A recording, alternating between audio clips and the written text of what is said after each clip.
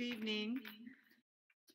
This meeting is being held pursuant to Education Order N 2920 issued by California Governor Gavin Newsom on March 12, 2020. Any or all board members may attend the meeting by phone. Members of the public may attend at the Fairfield Sassoon Central Office, 2490 Hillborn Road, Fairfield, California, to observe and provide public comment during the meeting.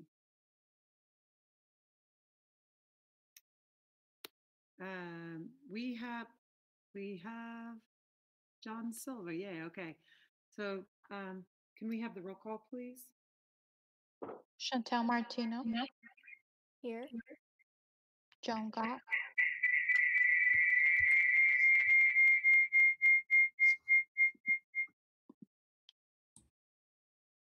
Judy Honeychurch.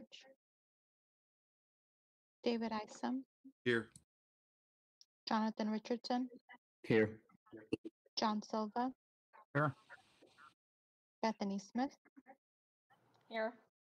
Craig Wilson. Here. Thank you. I believe President Honeychurch, you have joined us.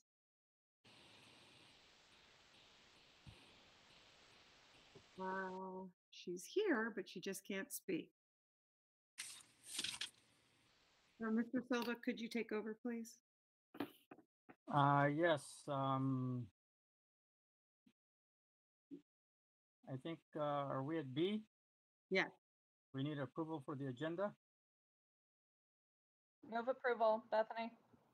Second, Jonathan Richardson. Okay, all those in favor? Aye. No, we need to do a roll call. We need a roll Chantel call. Martino. Aye. Joan Gott. aye. Judy Honeychurch. David Isom. Aye. Jonathan Richardson. Aye. John Silva. Aye. Bethany Smith. Aye. Craig Wilson. Aye. Thank you.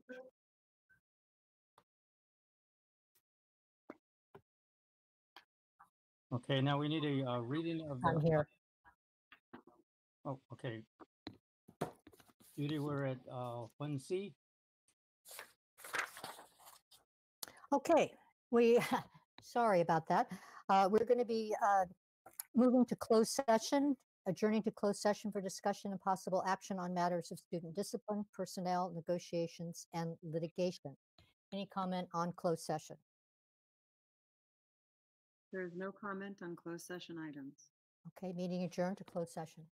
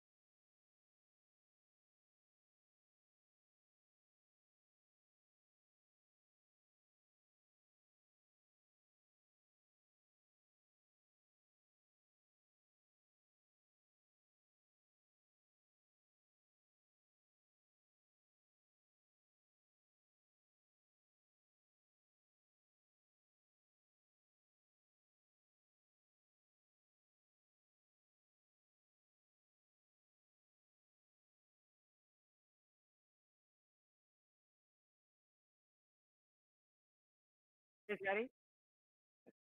Okay, ready? Good evening. This meeting is being held pursuant to Executive Order N 2920 issued by California Governor Gavin Newsom on March 12, 2020. Any or all board members may attend the meeting by phone.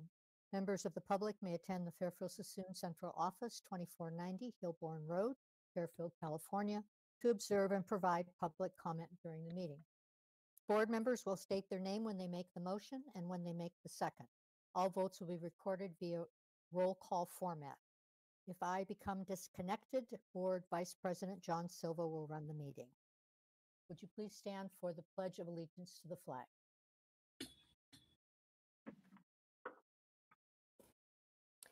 I pledge allegiance Pledge to allegiance to the the flag flag of the United States of United America, of America and to the and the republic republic for which it stands, one nation, under God, indivisible, With with liberty. liberty and justice for all.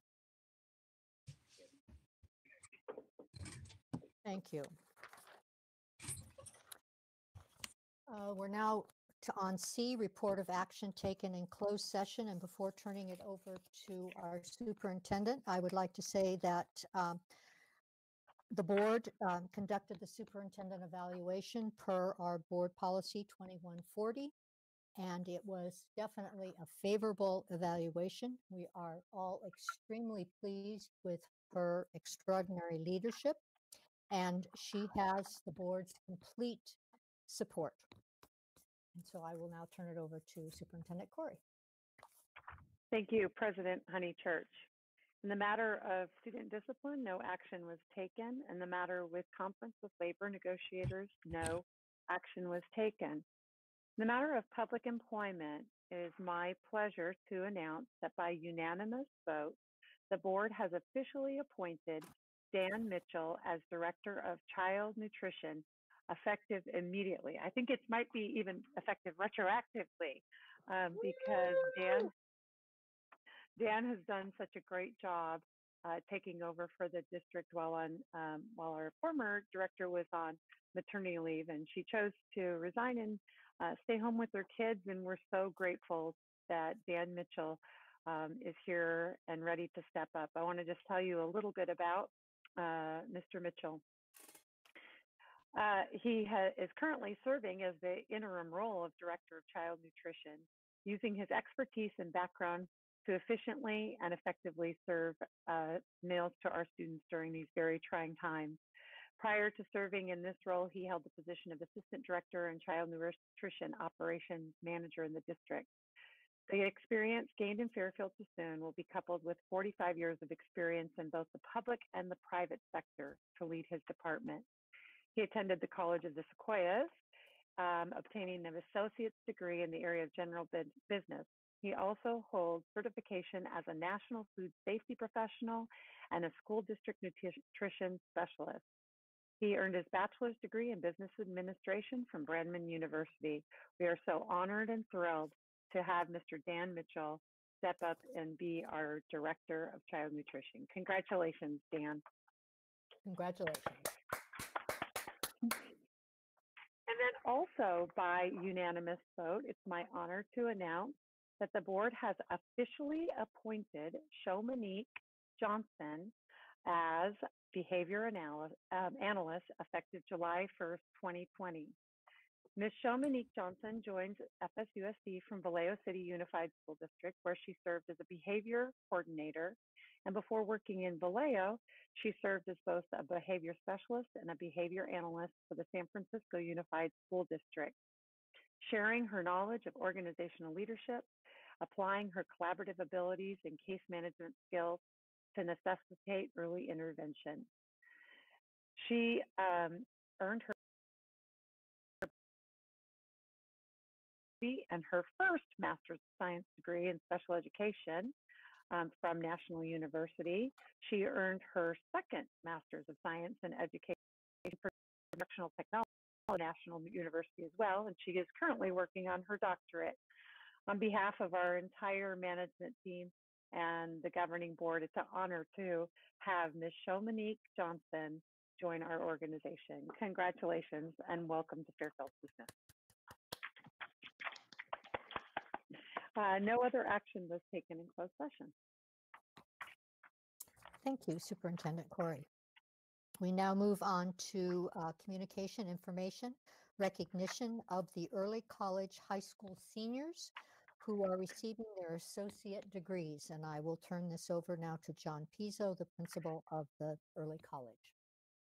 Before we turn it over to Mr. Pizzo, we do have a public comment on this. Mr. Quentin Boyce has public comment. Okay.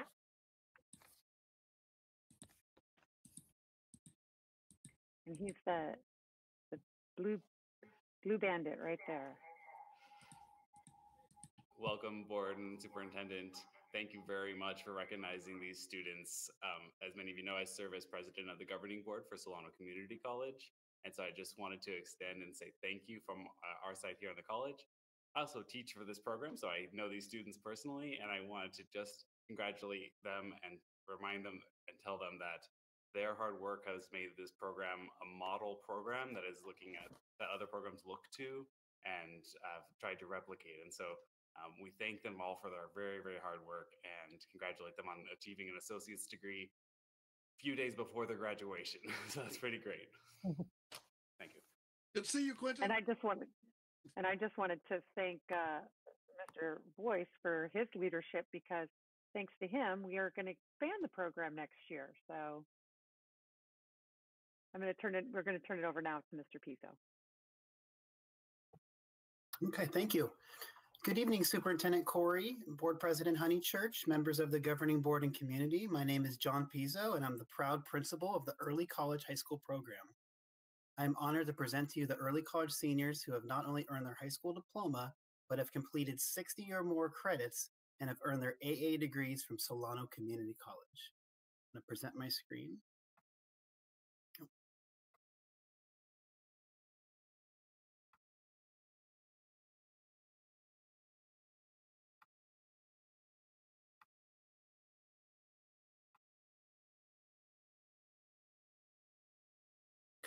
It's the Early College High School class of 2020 Solano College graduates.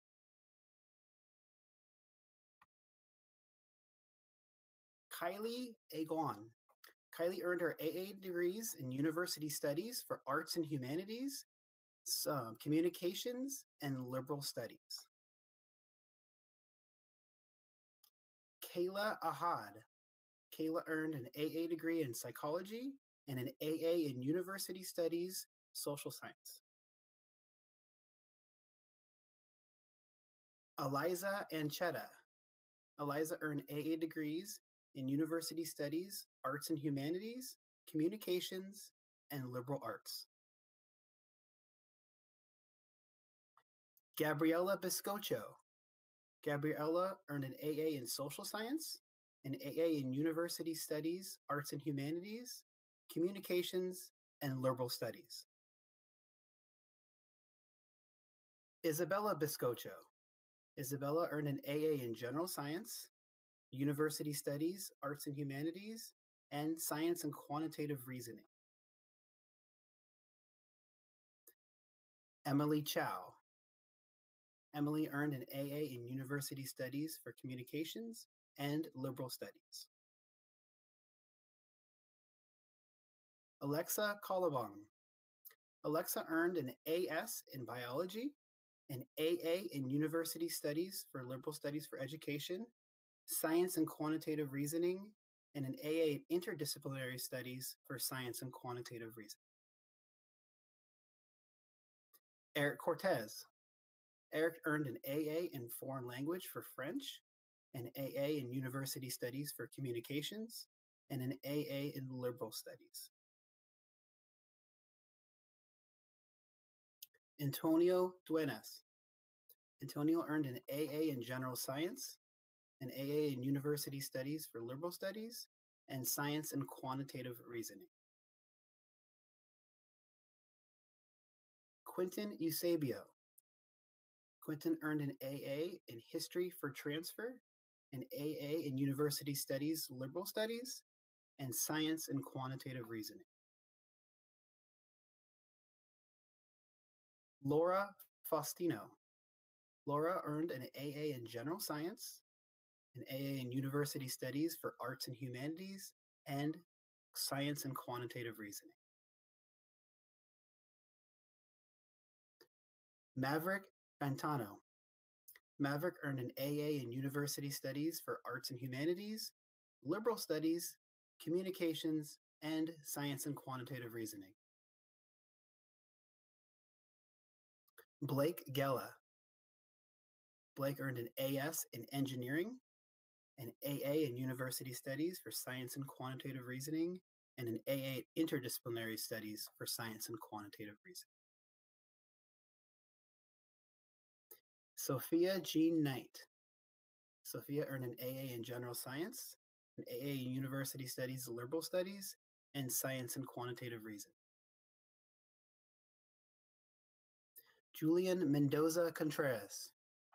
Julian earned an AA in General Science, an AA in University Studies, Liberal Studies, and Science and Quantitative Reasoning. Julia Mercado. Julia earned an AA in General Science, an AS in Biomedical Science, an AA in Liberal Studies, Arts and Humanities, Social Science, and Communications. Jamal Nazim. Jamal earned an AA in General Science and an AA in University Studies, Science and Quantitative Reasoning. Jacqueline Paoli. Jacqueline earned an AA in University Studies for Arts and Humanities, Social Sciences, Communications, and Science and Quantitative Reasoning. Isaac Rodriguez. Isaac earned an AA in University Studies for Liberal Studies. Jaira Sabio. Jaira earned an AA in University Studies for Liberal Studies. Ava Seward Aponte. Ava earned an AA in University Studies for Arts and Humanities, Communications, and Liberal Studies. Krishal Sharma.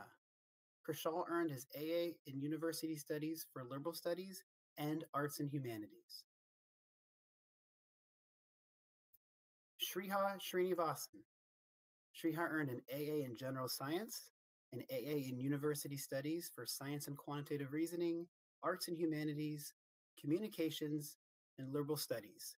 Also an AA in Foreign Language for French, and AAs in Interdisciplinary Studies for Science and Quantitative Reasoning, Arts and Humanities, and Communications.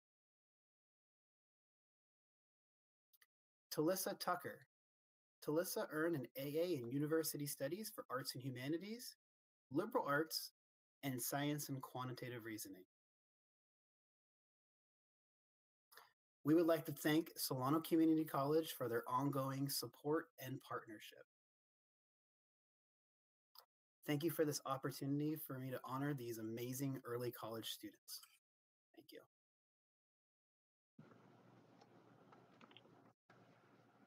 Thank you, John, for your leadership. Wow. That's amazing. Yes, I can't believe how many AAs and degrees they earned. It's just associate degrees they earned. It's just incredible. Good job, everyone. All right, moving on now to B, Superintendent's Awards, and I will be turning that over to Superintendent Corey. Thank you. And our first honoree that we are going to be recognizing is our classified staff member of the year. I think you guys can all see that. Kiana Thomas, Secretary to the Principal of Crystal Middle School. Is she on it? Yay, you're here. Kiana Thomas is an outstanding employee, and her dedication and performance have been critical to Crystal Middle School's success. Her talent is remarkable, and she utilizes her outstanding and many skills with absolute dedication and purpose for improving the lives of all who come to Crystal. She performs all of the essential functions of her job description and so much more. She effectively assists development and maintenance of school budgets and manages purchase orders and requisitions, manages all those accounts, but she's particularly outstanding at designing and maintaining efficient and effective organizational systems to ensure the advancement of all of the school's goals. She's an outstanding secretary and office manager. She's always open to new ideas and explores ways to improve efficiency and performance. She is seen as an indispensable thought partner for the administrative team and always presents as a consummate professional in confidential matters when corresponding in writing or in person or working as a receptionist in the office. Her quality of work is outstanding. She has exceptional analytical skills in every aspect of her job and produces top quality work. Her record-keeping organization, preparation of reports and communication, her tracking of work orders and inventories are all top quality, and her work product directly results in school improvement. She has the ability to multitask many projects and manages her workflow without ever losing momentum or her enthusiasm. Her timeliness and attention to detail allow her to promptly update her supervisors, colleagues, and staff on all the various projects and operations. And she is always excellent with her written and oral communication. In particular, she has an outstanding ability to isolate the components of a given task, analyze the steps needed to obtain the objective, and then tenaciously breaks down the designated objective into actionable increments. Her ability to discover, communicate, and implement opportunities to improve methods throughout the school have been outstanding and continue to improve all the overall operations. Her constant professionalism make her an outstanding leader among all employees at Crystal Middle School. Her approach is always very reassuring to colleagues, peers, and to district staff. She uses excellent judgment, applies it consistently, and also communicates very clearly with all. Her abilities continue to make the administration look pretty darn good at that school, and she receives many accolades for her judgment, effectiveness, and intelligence from not only the staff with whom she works, but from also people around the district. Congratulations. This is a great award, and we are so proud to have you be part of FSUSD. I don't know if you want to say anything at all, Kiana? Put you on the spot. I just want to say thank you and what an honor it is. You know, nothing ever really happens in a vacuum, and I have an amazing team at Crystal, and we also have really great support staff at the district, and they enable all of us to be successful. Congratulations. My next award goes to Allison Guernsey, the principal of David Weir Preparatory Academy. And I think Allison is on there. Got her up. I'm going to talk a little bit about Allison. Got her? There she is. Allison was hired in November of 2012 as a teacher in our district, and she served as a teacher and assistant principal, and now the principal of David Weir. Allison is one of the most organized and diligent leaders. Teachers say that they appreciate Allison because when they come to her with a question and don't get the answer that they wanted to hear, she sits with them and provides her reasoning and helps them all understand. She's fair, kind, and holds people accountable while treating them as competent professionals. She's very dedicated and puts a lot of her efforts to fulfill the needs of each individual beyond expectations. Allison makes certain everyone is included and a vital member of the team. One of her gifts is being an excellent listener. Teachers, parents, and staff always feel heard. She provides endless amounts of support. Allison is always there. Phone, text, Google Meet, Google Hangout. Whenever somebody needs her, you will find her. She follows through on every email, text, and call. People never have to worry if Allison will get back to them. She promptly responds to every form of communication. One of the people who nominated Allison wrote, "She gets it. She hears us. She sees us. I wish she would be our principal forever. She makes us all feel that we are one big family, and she doesn't play favorites. All of her staff are treated equally. The staff feel the love, and in turn, the students feel the love. This is Allison is more than a leader. She's a friend. She reaches out and makes sure to support not only in a professional setting, but on a personal level as makes everyone's job easier. It builds respect and important. Staff are way more willing to receive constructive advice, push themselves out of their comfort zone, and ultimately, this comes back to student success. Allison is pretty close to perfect. Alice successfully led Weirs through fire threats, PG&E outages, distance learning, and so many other things, and she always is focused on student achievement. We are so blessed to have someone with Allison's talent and dedication in Fairfield Sassoon Unified School District. Congratulations. Thank you. I'm honored and humbled by this award. Just 2 years into my principalship, and I feel like I just love my staff, and I couldn't do it without all of them, and without all of you, and without all of the district staff to support me. So thank you. I'm honored. Congratulations. Hey, Allison, Yes, will you take a selfie with me? I will. Do you remember my name though? I used to have one, David. I knew what you were gonna do. Hang on here. You knew it. You knew it was coming. I knew it was coming. That's why I wanted to take a selfie. Good. All right. Congratulations. Thank you, David. All right, my next award is to Val Quijas, my choice for Teacher of the Year. Val on here? All right, there she is. Val was hired in 1999, and she's taught economics, computer, and social science. Val is a get-it-done leader who we have turned to on so many occasions to support the work in the district. This past year, when we decided to have Admin Council do a smaller version of the Fairfield High Almost Anything Goes, it was Val who worked behind the scenes to coordinate. The event would not take place had it not been for her leadership, dedication, and commitment to FSUSD. This was just one small event for her.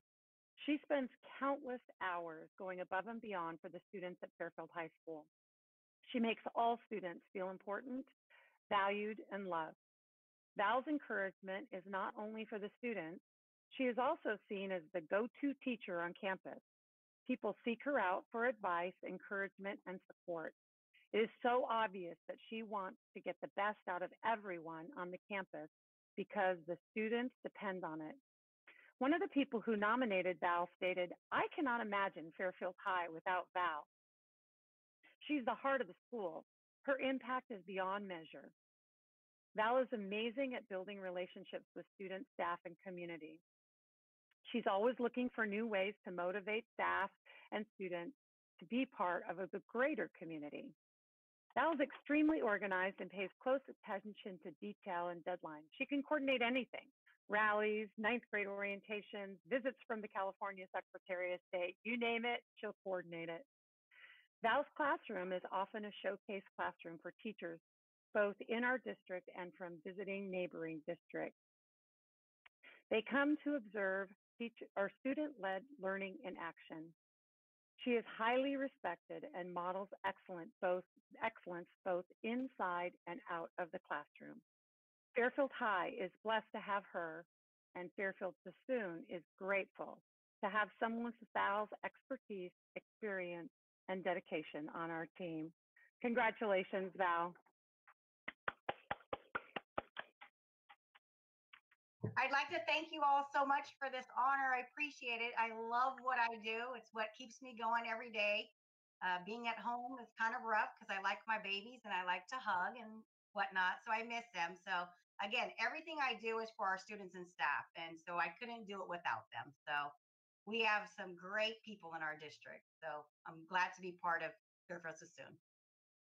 I'm not used to seeing you not in red. Right? And I actually had to go put the blouse on because, normally tank top and shorts. I'm like, well, board meeting, I probably should get dressed tonight. But yeah, I know this is the first time I'm not in red and black for sure. Awesome. Okay, my next award goes to Kim Morgan, our Director of Accounting. Is Kim on? You get on? There you are. There she is. So this award is the Superintendent's Award for the Central Office Staff Employee of the Year. And I want to talk a little bit about Kim. Kim was hired in 2001 and has been our district accountant and director of accounting. Kim Morgan exemplifies what it means to be premier. When something comes her way that seems insurmountable, that seems like an insurmountable issue, her quick response is, sure, we can do that. Kim is known for her outstanding customer service. She goes above and beyond to make things happen and is extremely accommodating to everyone. Kim takes her job very seriously and is also extremely approachable. One of the people who nominated Kim said, I have worked in other districts and have never come across someone with Kim's knowledge, expertise, thoroughness, and accessibility. Another wrote, Kim Morgan is extremely kind. She always looks at situations from the other person's perspective. She is empathetic to the needs and solves problems with more gusto than she would in solving something for herself. Kim is dedicated to Fairfield Sassoon and has been a valuable member of the Business Services Department for many years. She also works collaboratively with other departments and is always ready to lend a helping hand. Another person stated, Kim all but brings a pillow to work. She is one of the first to arrive and the last to leave. Her commitment to the district expands beyond her job description. She is an active member of FSMA, has held various community roles, and is always ready to volunteer out in the community. Kim is one of those people who always makes the other person feel important. No matter when I pop into her office, she is always willing to immediately stop what she's doing and answer my questions or help me solve some issue. I never have to worry about Kim's integrity. She's a trusted employee who works diligently without ever seeking praise for her work. She does not let her ego get in the way of her work, and for as amazing as Kim is, she definitely could have an ego. Kim is one of those people who's never really satisfied. She's always looking for ways to make us better. Besides all these fabulous work qualities, Kim is a genuine, wonderful human being. This is who she is at her core. We are so grateful to have Kim Morgan, and she is so deserving of this honor. I appreciate you, Kim. Thank you. Am I on? Yes, you are. Oh, sorry, I couldn't tell. I'm not used to the virtual meetings like everybody else, and I just want to thank everybody for always being supportive of me and listening. And I'm just here for our district to do the best we can. I came from the private sector because I wanted a purpose, and our district has definitely done that for me. Thank you. I just want to once again congratulate this year's award winners, and we have a plaque for them, and we will either have them be able to come pick it up, or if they can't, we will make sure that it is delivered to them. So thank you. That ends the recognition. Thank you. You have chosen some excellent awardees. We now are ready to move on to B, presentation, the reopening of schools for the 2020-2021 school year. And do we have any public comment? Nope, there are no public comments. Then I will turn it over to Kristen Witt for presentation. Thank you. Good evening, Superintendent Corey, Board President Honeychurch, governing board members, and members of the public. I'm very happy to be here this evening to present to you recommendations for the reopening of schools for the 2020-2021 school year in August for Fairfield-Sassoon Unified School District. Please give me a moment now to pull up my presentation.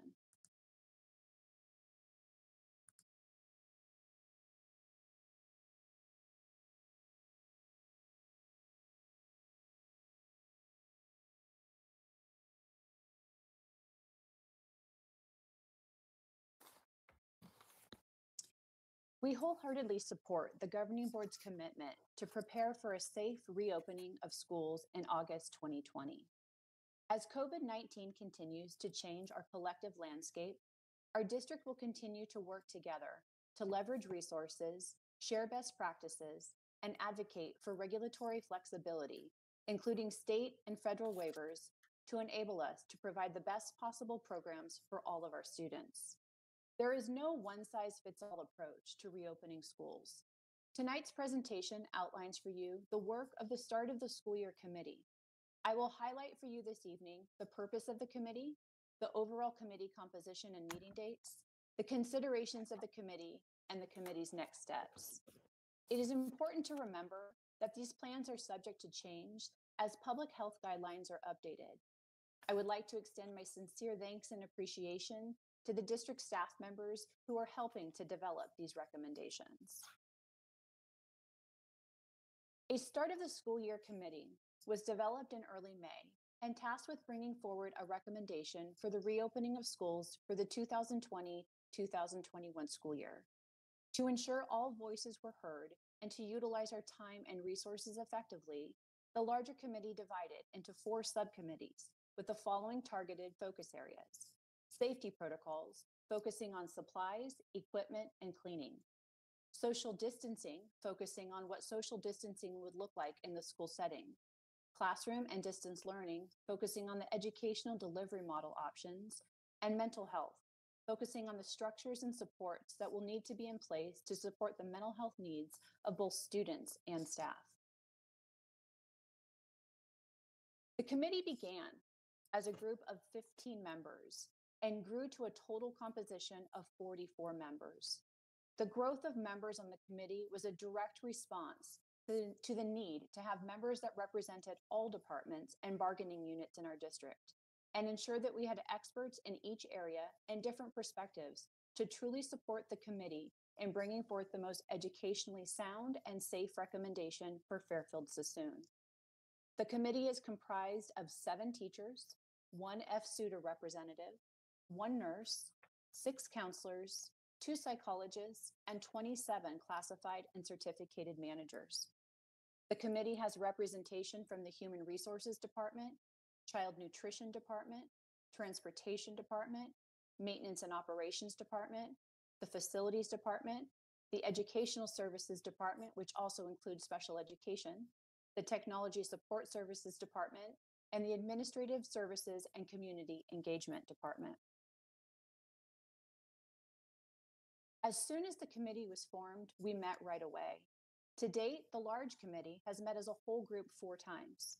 The subcommittees have met several times in between our larger meetings to revise their ideas and review updated guidance from the Center for Disease Control, Solano County Public Health, and the California Department of Education.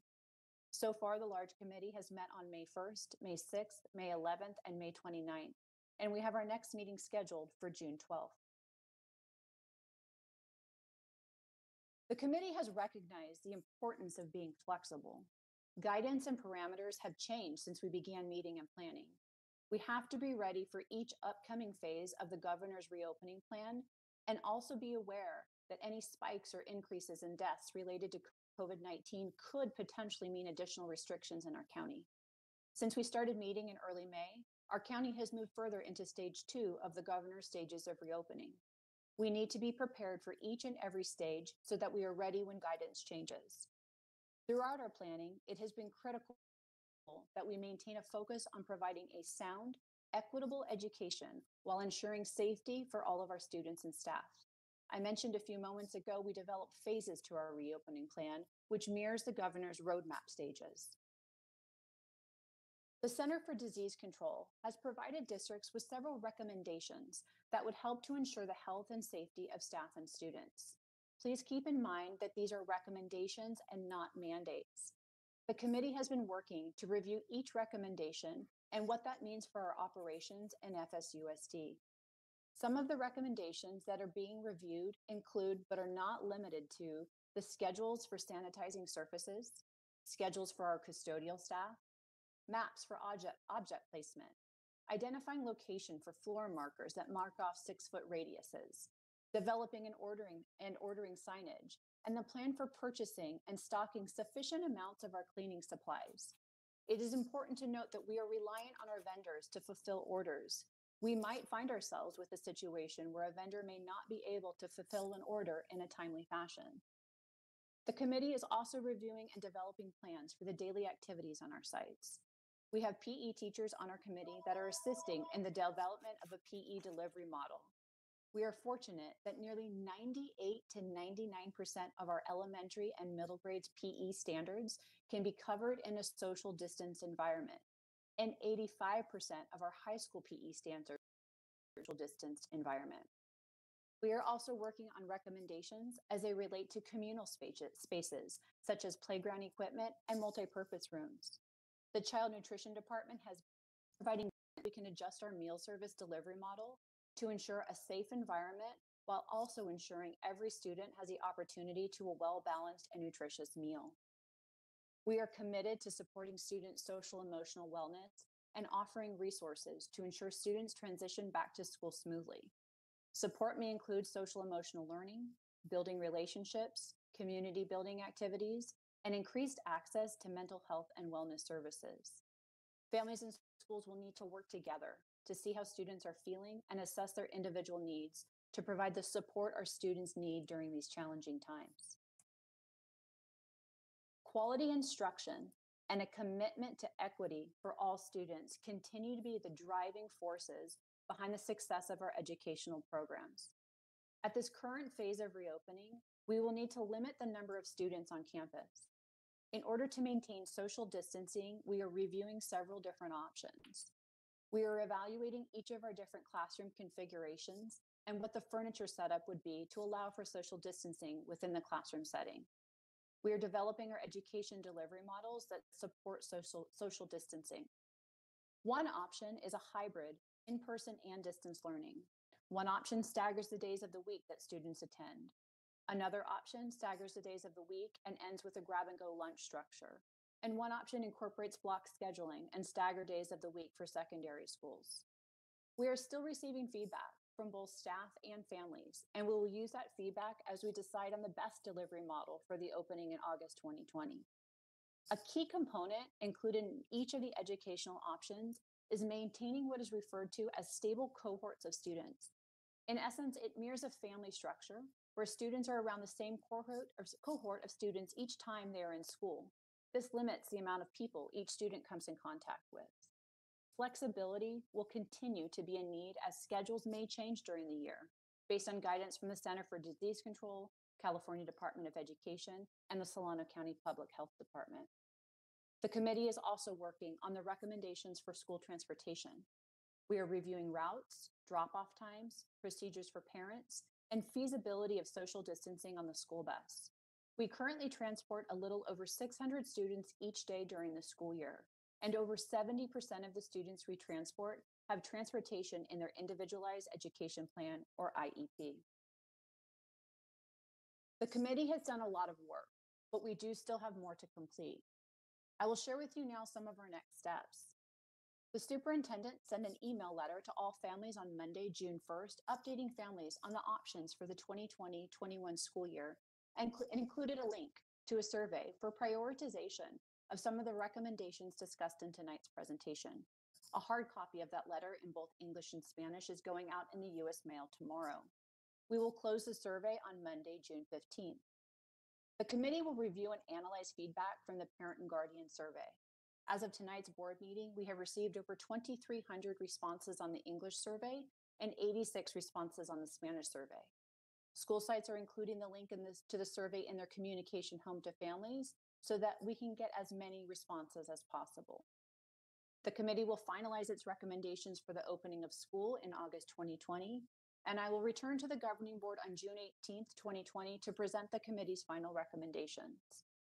A virtual town hall for questions and answers is being planned for June 23rd at 6 p.m. This will allow members of the community to submit questions in advance and have their questions answered during the virtual town hall. The committee will also develop infographics that explain the phases of reopening, which will include the reasoning behind the stages and the actions that are included in each stage. The committee will develop signage for our campuses that provides information on proper hygiene practices. Lastly, Human Resources will engage in negotiations with each of our affected bargaining units, CSEA, FSUDA, and APA. I want to thank you very much for your time this evening, and now it is time for board discussion. President Honeychurch, before board discussion, I just wanted to add a couple of things. First of all, I wanted to just thank Kristen and her leadership on coordinating all of this. There's been a lot of work that's gone into it. You can see from all the committee members and really analyzing every avenue. But just some of the things just for the board to understand, and actually for the public as well. To date, we still have not received waivers in regards to instructional minutes or instructional days. So a lot of these things that we're planning, you know, we still have to ensure that the state gives us permission to potentially do less than a full day of instruction, or maybe split days or alternating days. The other thing is, one of the big key factors is about cleanliness and ensuring that our schools get cleaned. And we did do an analysis, and some of our schools were on an every other day basis for cleaning.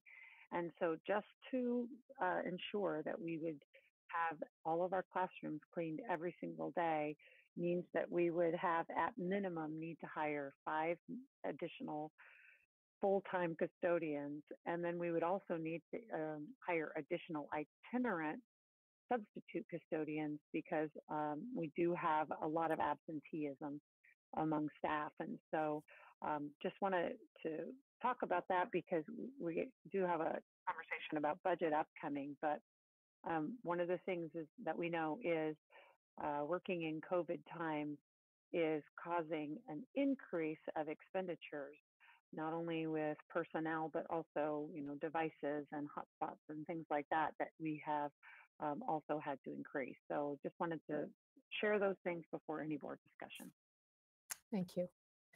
Any comments from board members? David. Yeah, I want to just ask Chris about ADA. My concern with our budget, I know we're going to hear the report of the budget soon. My concern, I guess it's not a question, I think I'm going to express it as a concern, is how many students are we projecting, right? Enrollment. I was talking to some parents, just bumping into them.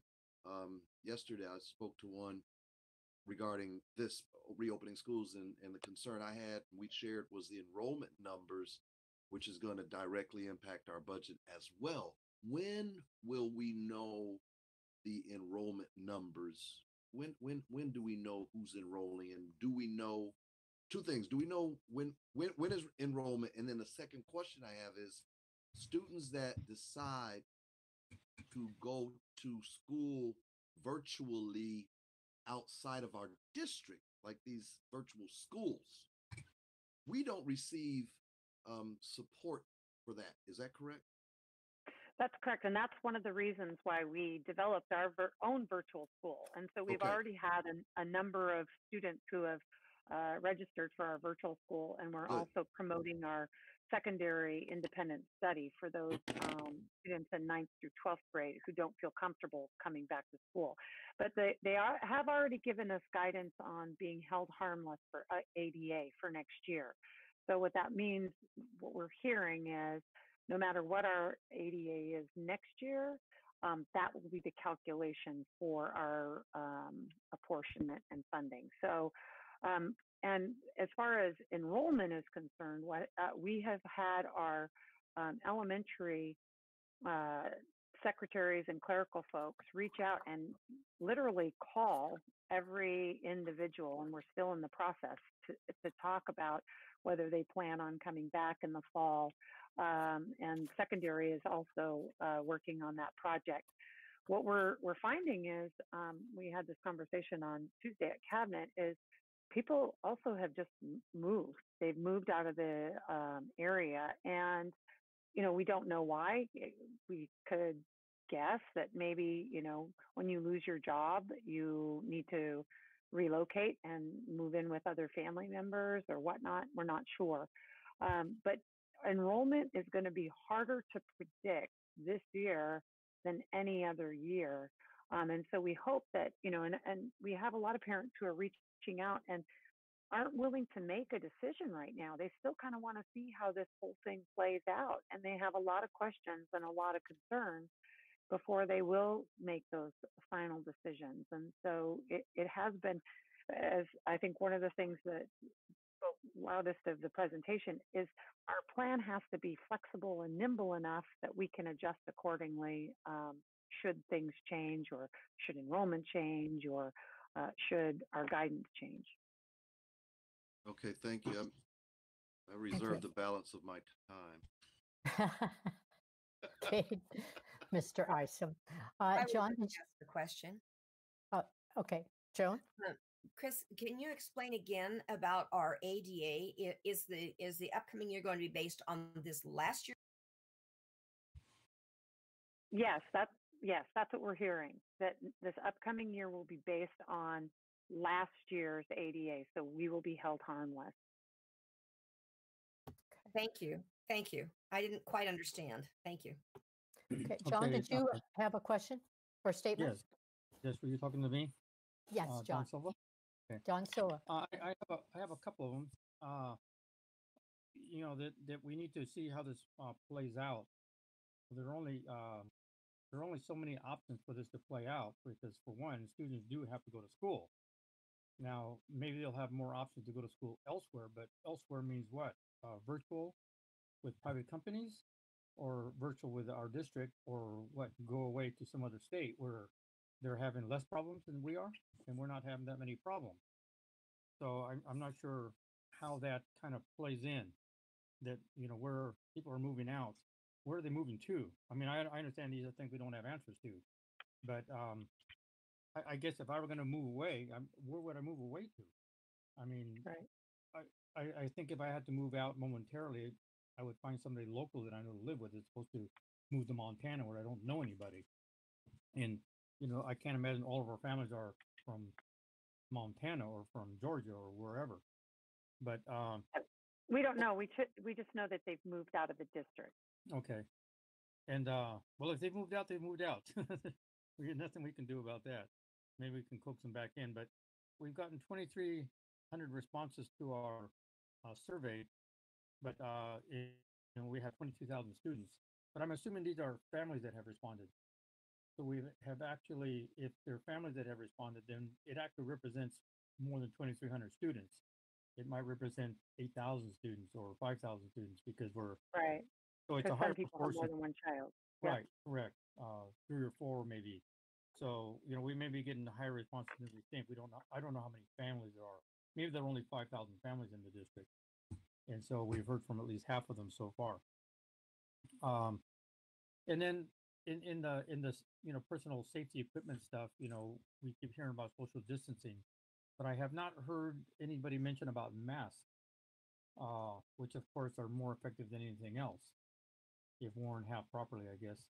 So do any of these plans consider the use of masks? One of the questions on the survey included the wearing of masks, and it actually the parents or the people who responded did feel pretty strongly about the adults on the campus for sure wearing masks. Okay, but anyway, that's just I assume that we would have to have some kind of feedback on whether students would wear masks, the teachers, whether adults, or anybody, is it left up to a family whether they should wear a mask? I don't know, but I think we have to obviously figure out. And then if we're talking about 80, I realize that we're doing completely different things here, and maybe it could be even in shifts.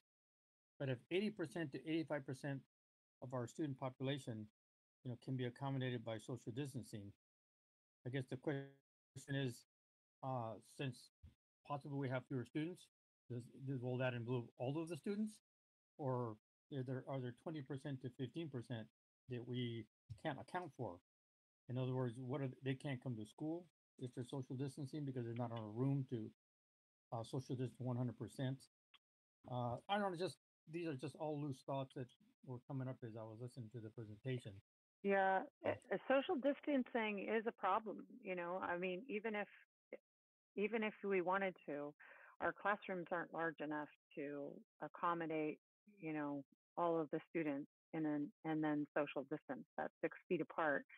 And also, just people are social human beings, and we see that anytime that there's some type of gathering, people just want to get close to one another, and so social distancing will be a challenge.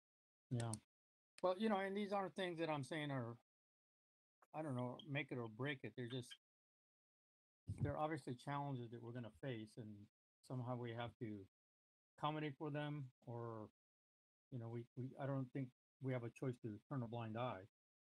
I don't know. That's all I had. Just kind of loose thoughts on some of this stuff. Thank you. Judy, if I might. Oh, you're muted, so I'm going to assume that you're saying yes, I may go ahead. I want to say that I'm grateful that mental health and the social emotional aspect is being looked at so heavily, and by looking at this about people's safety from COVID, but just the mentality that they're going to come back into these classrooms with, and it's not just this. And that's been a big concern of mine as, I'm witnessing my own child and just humanity as a whole, and seeing how people are struggling with coping with such a separation from society and one another, and forgetting how to do those interactions. And I think for our younger kids, it's going to be even harder than the older ones.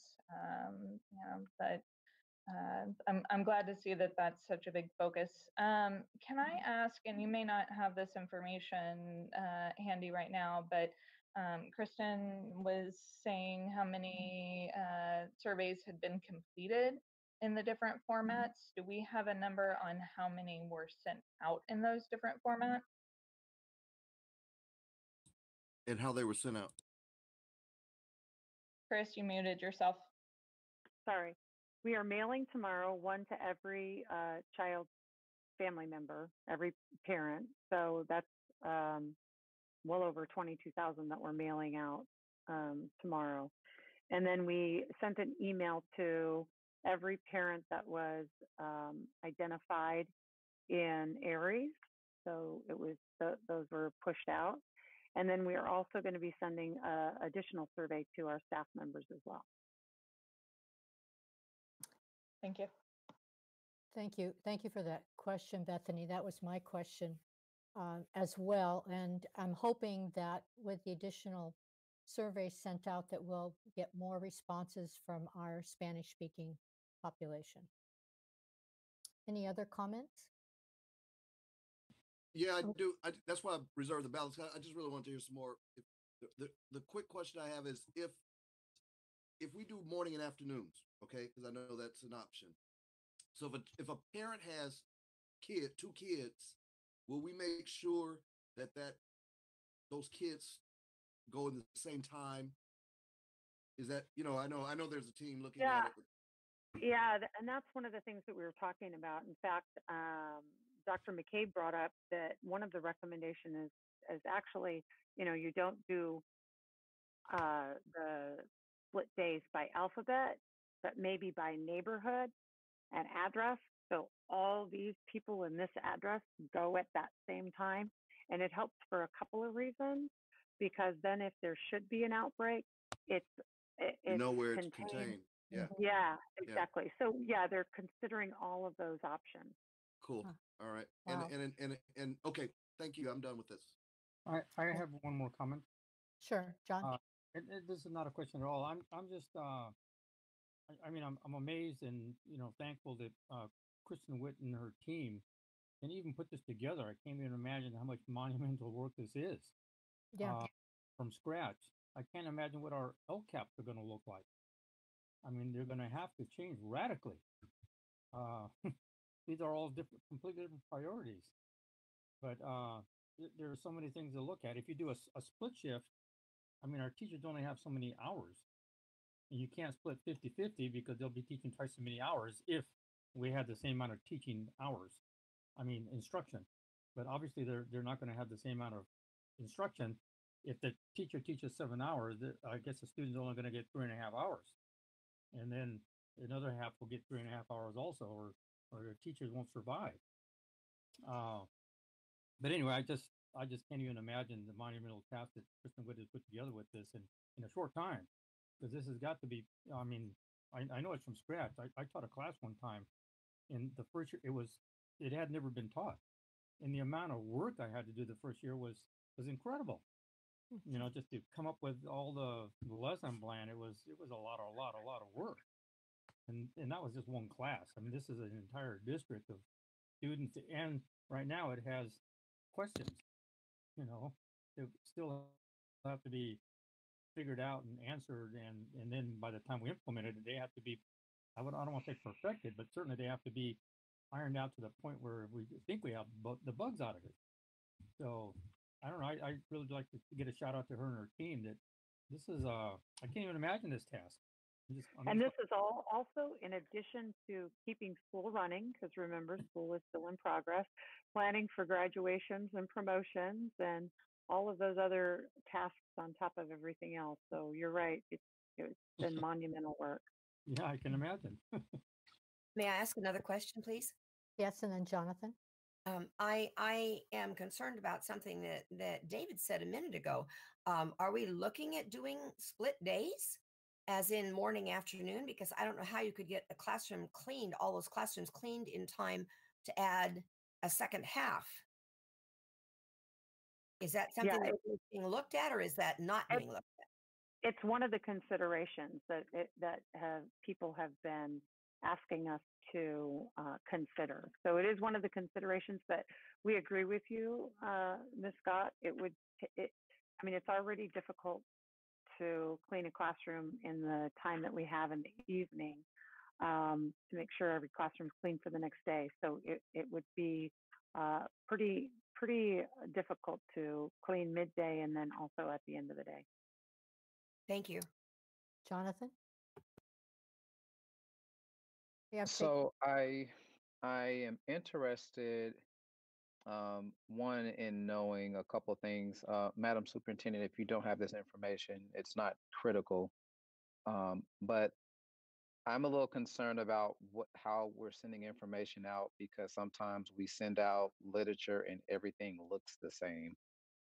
And I'm not sure if when we send out this information to 20,000 plus individuals, if it will just be kind of like a bill in the mail, for lack of better terms.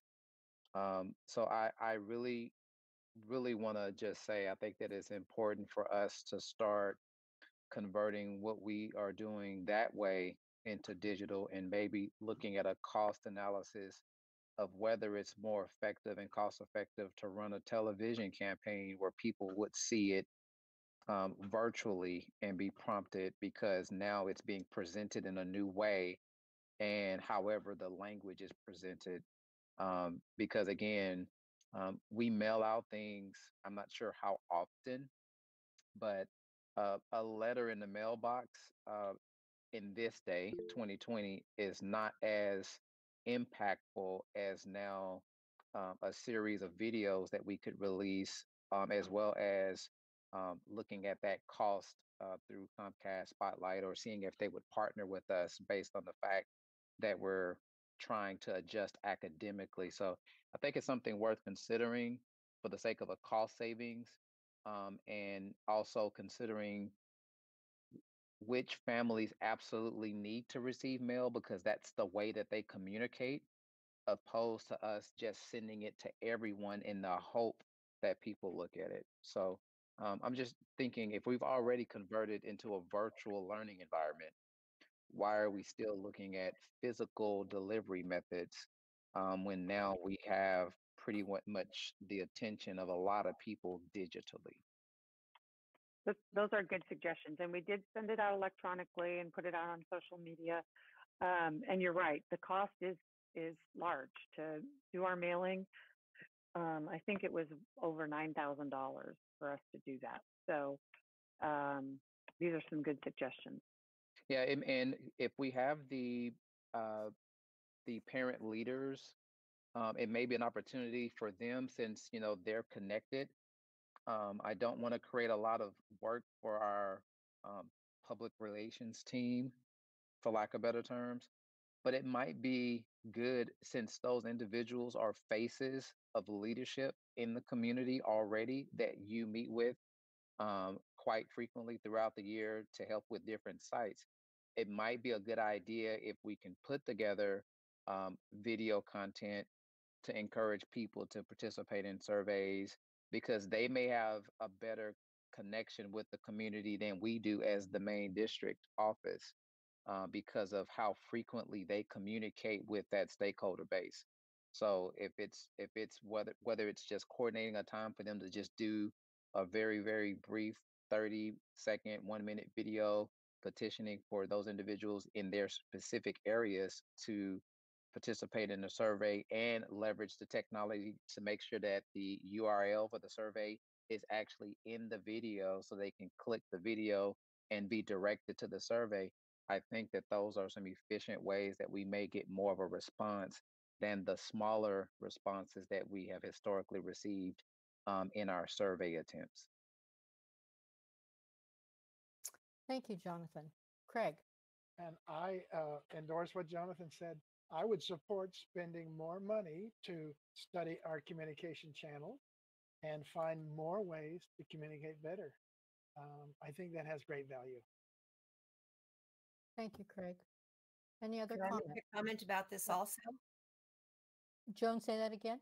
Can I make a comment also, please? Yes. I'm assuming that Comcast still has something called public access, and that's free, or it was free, unless something has changed, because they have to negotiate that contract with the city. So I would think that that would be a lot less money if we put together a spot like what Jonathan was suggesting and put it out on Comcast. At least it's worth finding out about. Absolutely, that would be, but the disadvantage of that is that 90% of people do not go to that channel. So it would probably be, if we're going to spend the money and if it's beneficial to us, we might as well go mainstream, where people, I don't think we've ever been seen on television like that. So it would actually probably spike the level of interaction, because the school district's on TV, the superintendent or whoever it may be, asking for people to complete a survey, because again, in the climate that we're in, there's been a lot of changes. They've not heard from us a lot as far as what we're trying to do for for this new school year, but for them to see us in a redefined way, I think is extremely meaningful, and it shows for us. We're FSUSD. What have we not done that other people haven't done or can't do yet? And we continue to innovate. And I think that, again, we may not do this, but I think it's worth us considering if we're trying to reach the new dimension of communication through the channels that are available to us. I would agree, Jonathan. I would agree. Okay. Any other comments? I'll just comment, along Okay, the lines, John? along the lines of the cable company. Maybe we could go to them and ask if they would give us some free airtime. This is not like a normal thing. Maybe they'd be willing to give us some free prime airtime that's not on a localized channel, but over normal airwaves and do some short spots for people to look for the survey, if nothing else, or whatever we're trying to communicate with. And maybe those spots could be made by rather than anybody in the school district, maybe they could be made by the most popular student, and more people would be willing to watch it. At least the word will certainly get around quicker than if one of us did it, or anybody probably in our organization. Anyway, that's just a thought. Okay, thank you, John. All right, moving on now to C, employee organization reports. Do we have any reports, Ms. Corey? Nope, there is no report.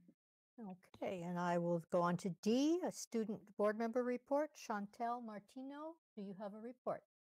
Yes. Okay, go ahead. Thank you. Good evening, all. To start off my report, I would like to say that I've read over the Student Board Member Handbook, which I feel was very informative. I would like to thank Mr. Cortez for providing guidance and helping me as I learned the ropes to this position. Secondly, Ms. Pierce has signed both Mr. Francisco and me up for the Student Board Member Symposium on July 1st, and I'm very much looking forward to that.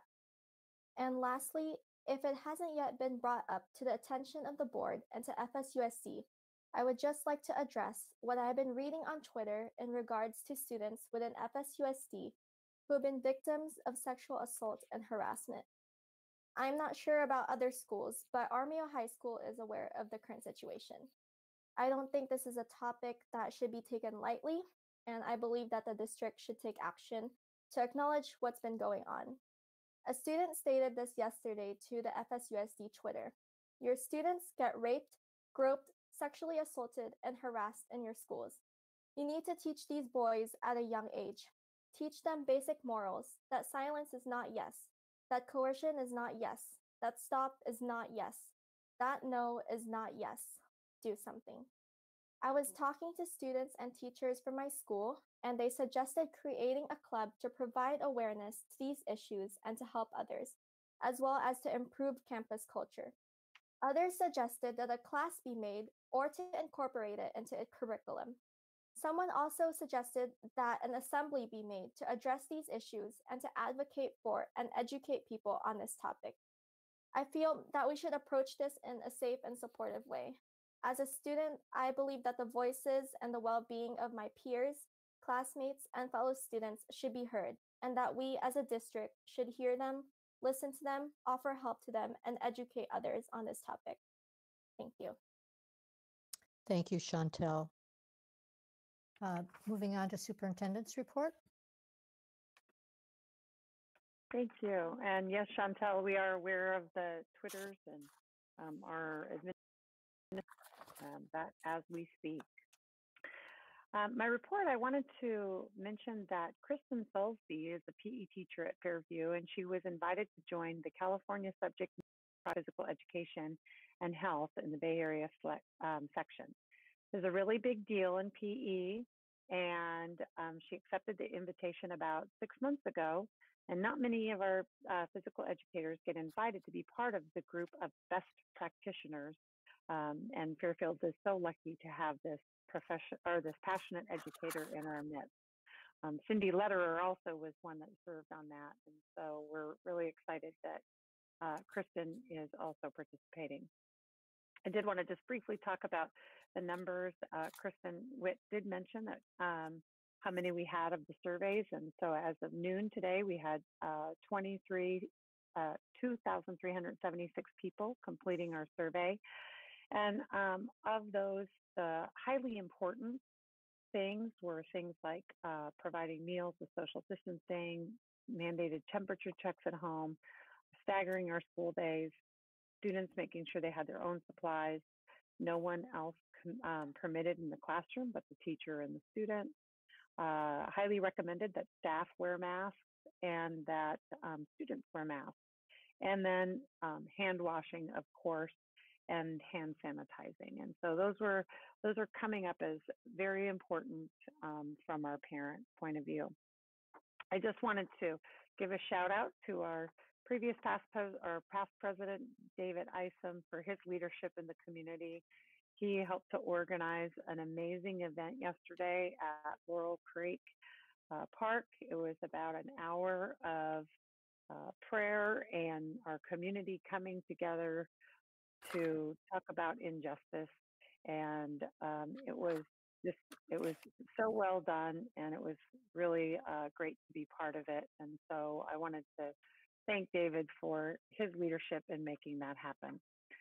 There's a lot going on. We have next week our virtual, our video graduation ceremonies. And so you've all been sent invitations to those. And so you could spend a whole day watching our video graduations, and they're proven to be a big deal. That's not next week. Sorry, that's the following week.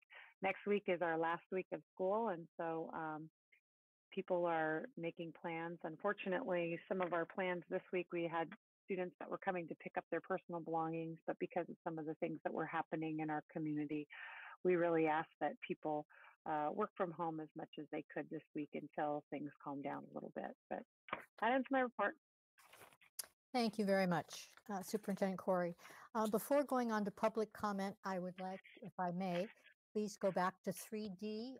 I did have an opening statement, which I skipped over, and I would like to share a statement written by Jonathan Richardson, a board member, that I believe really excellently and clearly expresses the board's goals and beliefs for our district during this unusual time.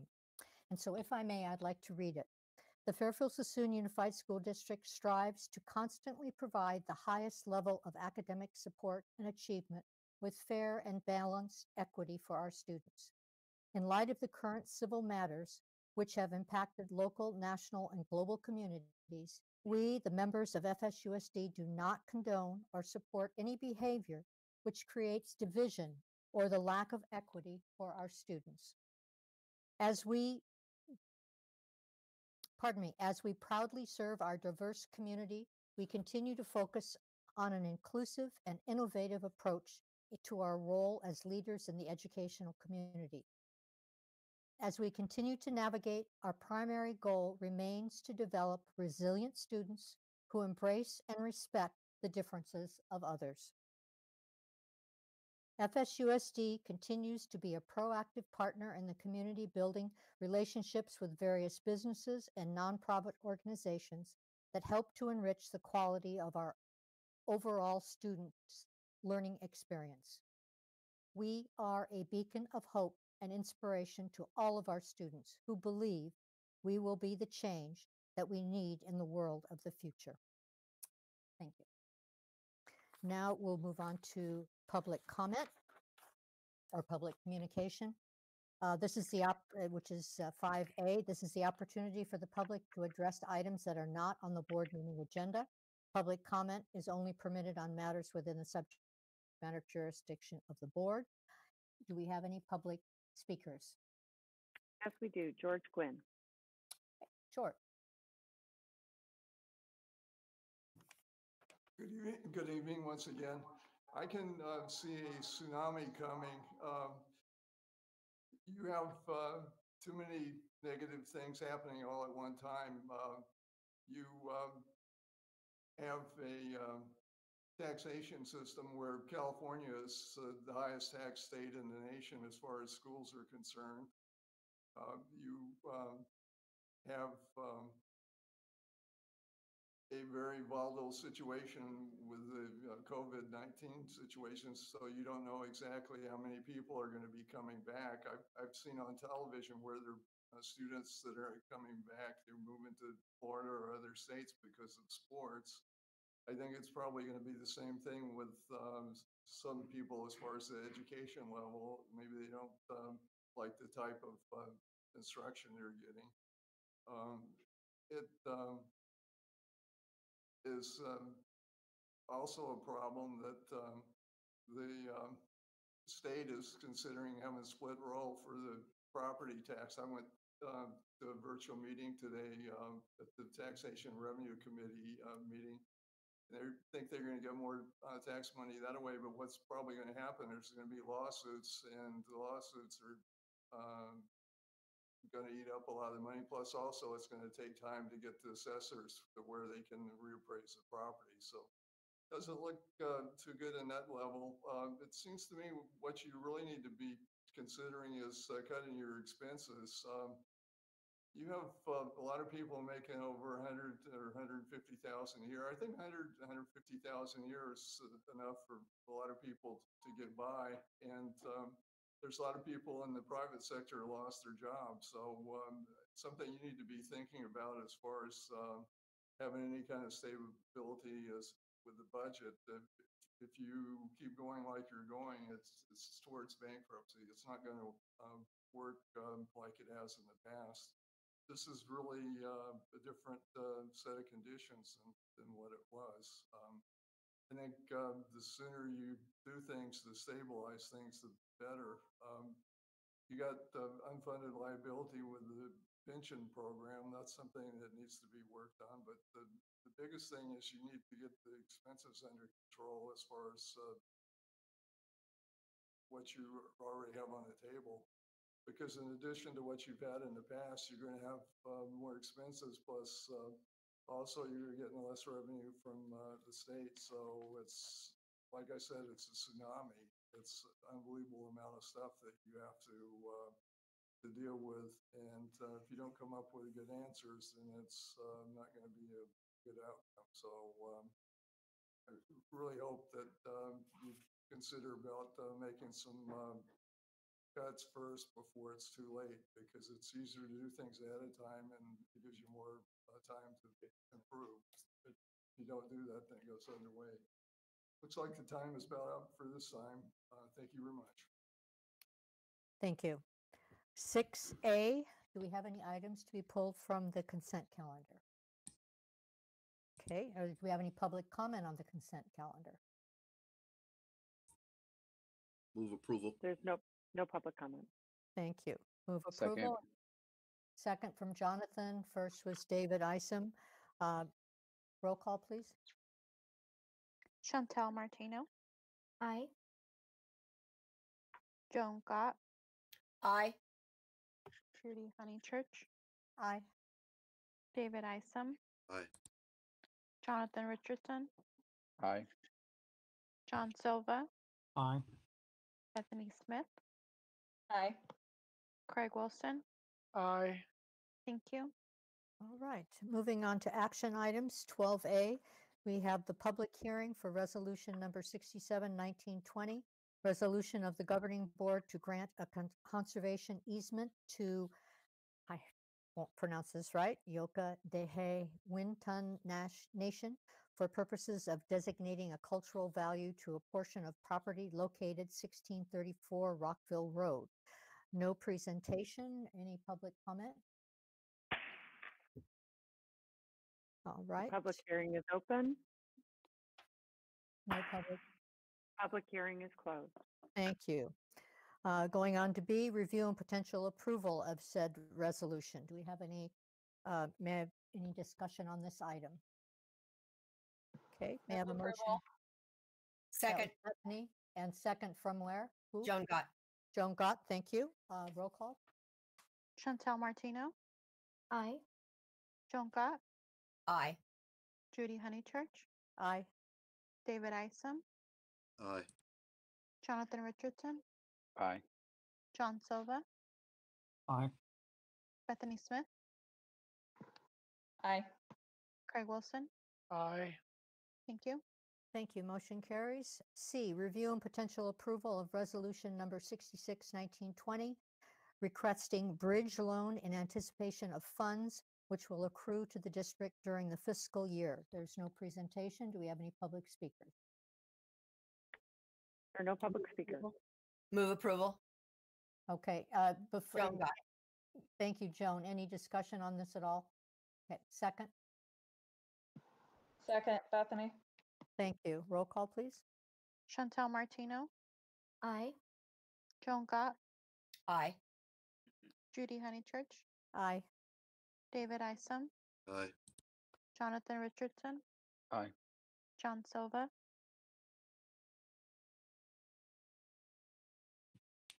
Aye. Sorry. Bethany Smith. Aye. Craig Wilson. Aye. Thank you.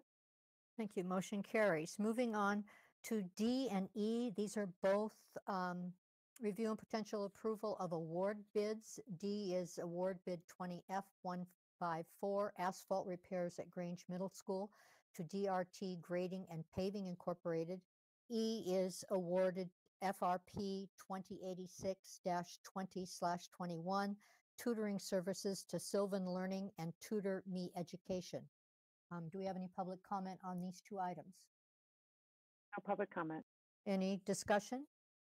May I have a Move motion to approve? Joan Gott, move approval. Second? Jonathan. Okay. Roll call, please. Chantal Martino. Aye. Joan Gott. Aye. Judy Honeychurch. Aye. David Isom. Aye. Jonathan Richardson. Aye. John Silva. Aye. Bethany Smith. Aye. Craig Wilson. Aye. Thank you.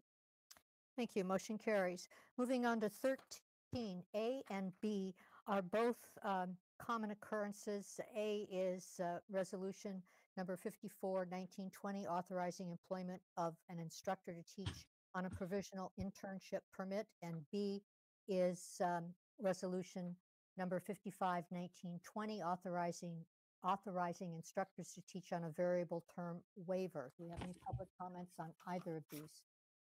No public comment. Okay, any discussion? May I have a motion to approve both 13A and B? Move Move approval. Joan approval. Gott. Okay, Joan Gott. Jonathan, will you be a second? Absolutely. Thank you. Roll call. Chantal Martino. Aye. Joan Gott. Aye. Judy Honeychurch. Aye. David Isom. I would like other people to make motions. Aye. Jonathan Richardson. Aye. John Silva. Aye. Bethany Smith. Aye. Craig Wilson. Aye. Thank you. Thank you. Motion carries. Moving on to 14A, review and potential approval of resolution 56/1920, specifications of the election order for a consolidated board member election. There is no presentation. Any public comment? There's no public comment. Any discussion from the board? Okay, may I have a motion to approve? Move approval. Second.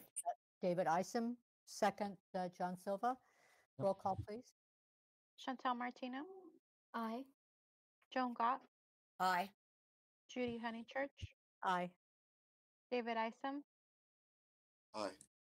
Jonathan Richardson. Aye. John Silva. Aye. Bethany Smith. Aye. Craig Wilson. Aye. Thank you. Thank you. That motion carries. Items 14B through F, I'm going to turn over to Jonathan Richardson, who is the chairperson of the Governance Subcommittee. Jonathan. Thank you, Madam President. The items that are before you, board colleagues, are what we covered in the Governance Subcommittee on May 20th. These are suggested changes, new policies by CSBA, or recommended deletions. We carefully reviewed these in the Governance Subcommittee, made the necessary changes to make sure that they match our district, and I now present items 14B, C, D, E, and F for your review and approval.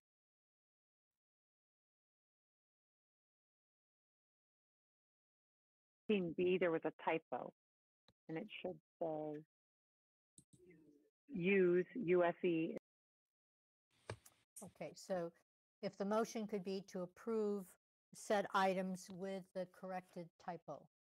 So moved. Joan Gott. Second, Bethany. Thank you. Roll call, please. Chantal Martino. Aye. Joan Gott. Aye. Judy Honeychurch. Aye. David Isom. Aye. Jonathan Richardson. John Silva. Aye. Bethany Smith. Aye. Craig Wilson. Aye. Thank you. Thank you. Motion carries. Moving on to 15A, review of the 2020-2021 single plans for student achievement. And do we have any public comment on this item? No public comment. Thank you. I will turn it over to Sheila McCabe. Good evening, Superintendent Corey, Board President Honey Church, and members of the Governing Board. State and federal law requires Title I comprehensive school improvement and additional targeted school improvement schools to annually update their single plan for student achievements, also known as the SIPSA. Because this is an effective process in reviewing school data and developing plans, all schools in the Fairfield-Sassoon Unified School District create a SIPSA annually. The SIPSAs are reviewed by the School Site Council and the school's English Learner Advisory Committee prior to being presented to the Governing Board. The items are being presented tonight as information and will be coming back to the next board meeting for action. Thank you. Thank you. Any comments from the board? All right. B, review of the COVID-19 operations written report. Do we have any public comment on this item? No public comment. Okay, again, Sheila McCabe.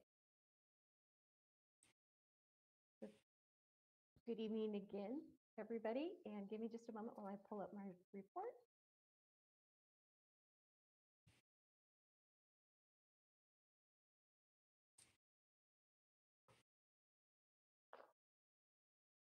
So good evening, Superintendent Corey, Board President Honey Church, and members of the Governing Board. In compliance with Executive Order N 5620, when that was put in place earlier this year, it adjusted the timelines for the Local Control and Accountability Plan, also known as the LCAP, as well as established a requirement for each school district to create, adopt, and communicate with stakeholders a COVID-19 operations written report. Tonight, we're presenting you with the draft of the written report, and again, it'll come back at our next governing board meeting for action. There are 5 components that the report needs to respond to, and it's very interesting because the state really does want this to be a relatively brief report. In fact, the recommendation is in any one prompt, we don't answer in more than 300 words. As you do read the prompt, you'll notice that we have exceeded that in certain cases, and it's really because there's important information of the actions and services that we've been able to provide our students and community that it's important that we were able to tell as part of this report. They've asked for us to give an overview explaining the change of the program as a result of COVID-19 and a description of how we're meeting the needs of our English learners, such as pushing out lessons daily to ensure that our children are getting the 30 minutes of designated instruction, or meeting the needs of our low-income students, such as through the work that's happening with our family resource centers.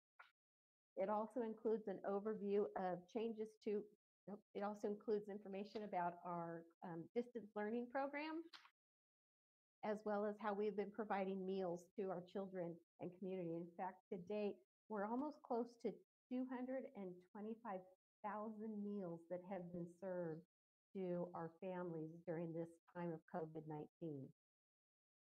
In terms of the distance learning piece of it, I'm extremely pleased to include there not only the work of educational services, but the great work of a technology support services department to ensure our families and our staff have access to technology, and when there's issues, they're able to get those resolved with our drive-through services that we're providing at the school site.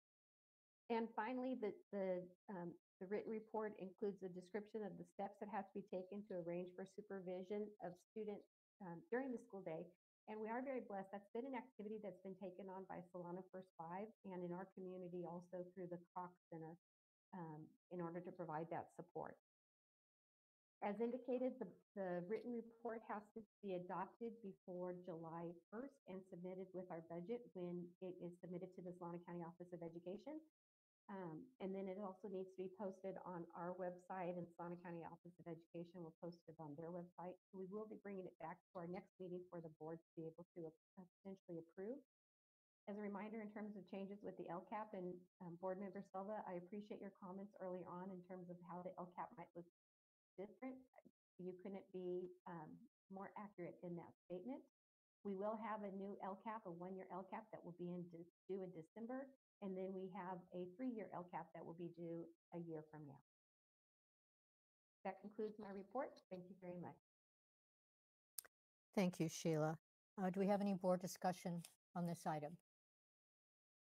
Okay, excuse me. Moving on to 16A, we have a public hearing for the proposed 2020-2021 budget and reasons for assigned and unassigned ending fund balances Sorry. above. Pardon me? Did I miss something? Sorry. Yes, C. Oh, I forgot. Oh, pardon me. No, I thought we just did C. Review of We did 20. C, but C is just no presentation, but there, just in case there's any, there's no public comment, but just in case there's any board discussion. Right, I'm sorry. C, is there any board discussion on this item? Okay. Now we move on to 16A. Public hearing for the proposed 2020-2021 budget and reasons for assigned and unassigned ending fund balance above the minimum recommended reserves. No presentation, any public comment? Public hearing is open. Public hearing is closed. Thank you. B, presentation of this said draft. I'm going to turn it over to Linnea Grindle. Thank you, and give me just a moment to share my screen.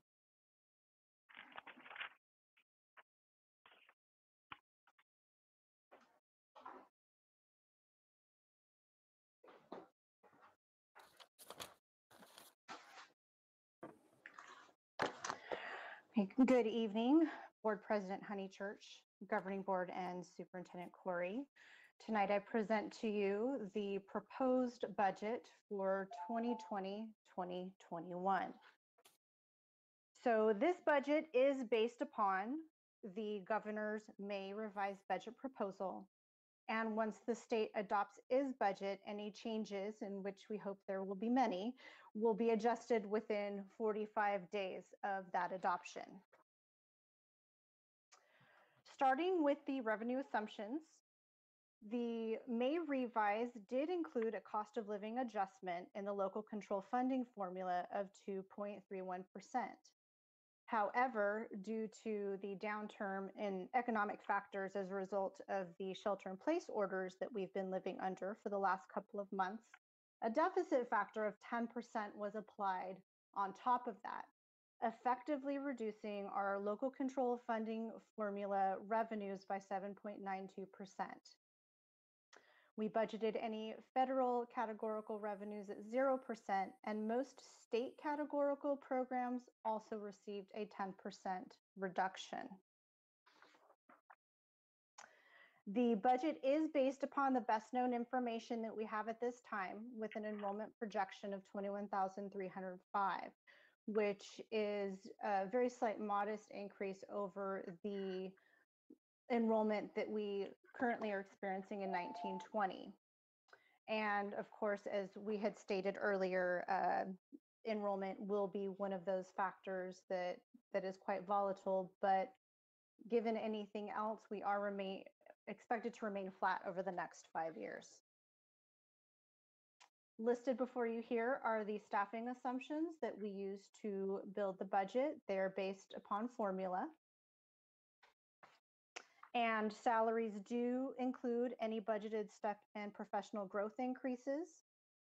Statutory benefits are budgeted per the latest rates available. And in the May revise, there was some relief in the percentages that we pay the employer share of our CalPERS and CalSTRS retirement systems.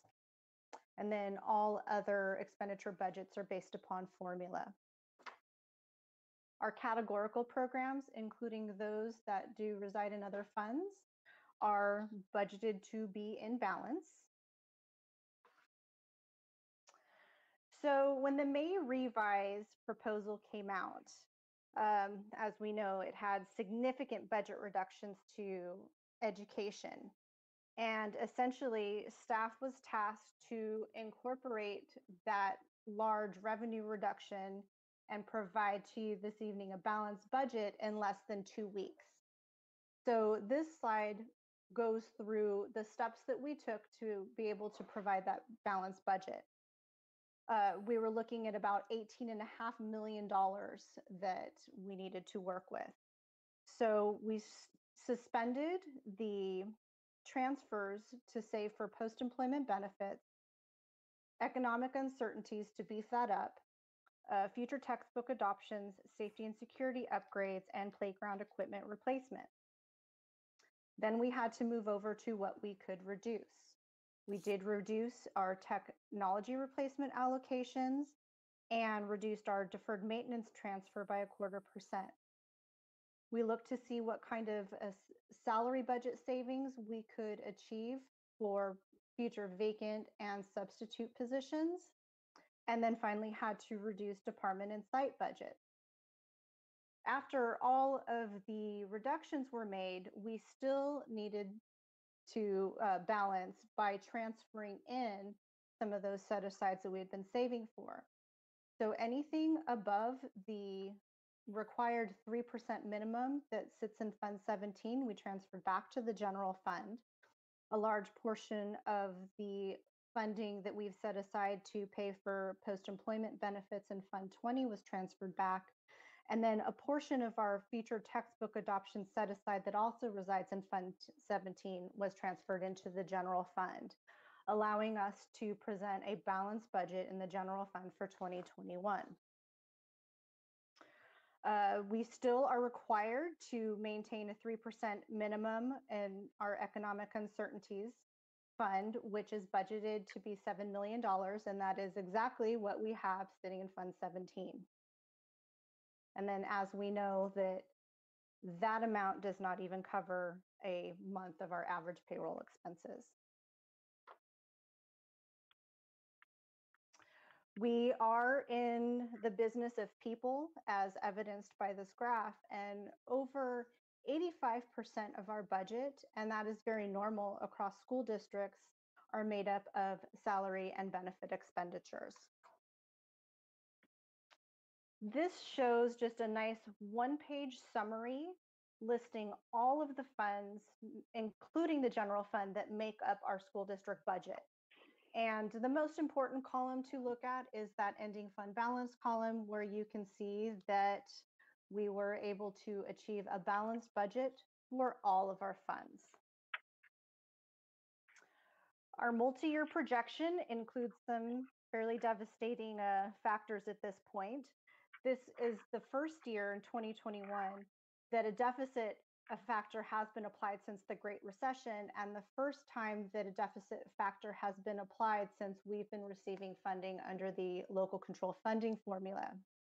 It has been recommended that for our out years, we do project a zero COLA, or cost of living adjustment.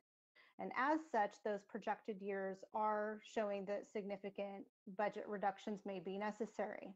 But I do want to point out that this is just a projection, that these numbers will change, but it does provide us a basis for future planning.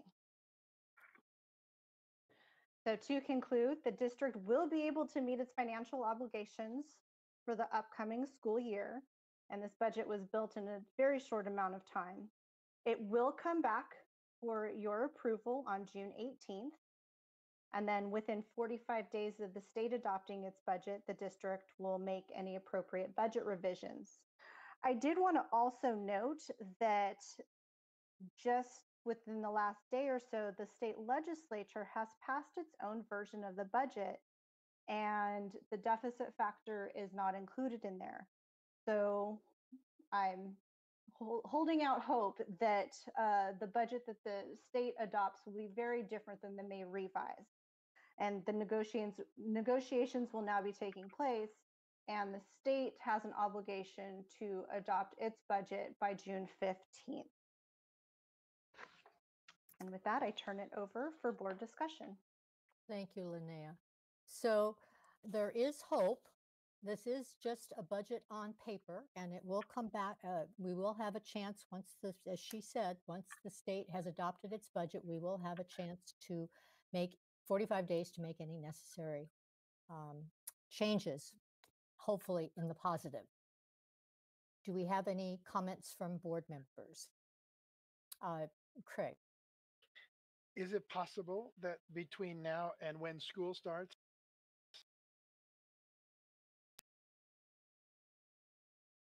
Oops, Chris, you turned your mic off.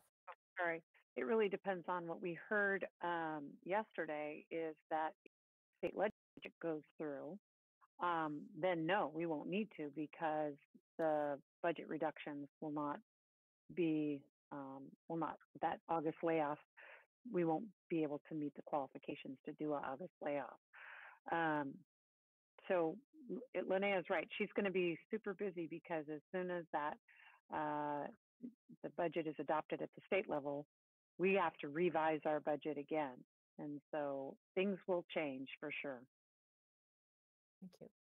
Any other comments from my colleagues? May I ask a question, please? Yes, Joan. Page 8, potential reductions to balanced budget. Under the column that says suspended, it says post-employment benefits. And then under transferred in, is that post-employment benefits set aside. Can somebody give me information on what these post-employment benefits are that are bouncing around here? So post-employment benefits are things like for our retirees, we have people who still get paid their health after they retire. Just other things that after people retire, there are still benefits that the district is paying. And so we have a set aside that we have we're unfunded right now when we for the number of people who are retired and what we have in our budget.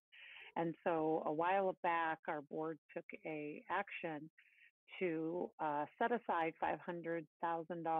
And you can correct me if I'm wrong, Linnea, but I think it's $500,000 a year to transfer out of the general fund into post-employment benefits. It's kind of a saving account for us. We suspended that $500,000, plus we took everything in there and transferred it back into the general fund. Okay. Joan, did that answer your question? Well, I'm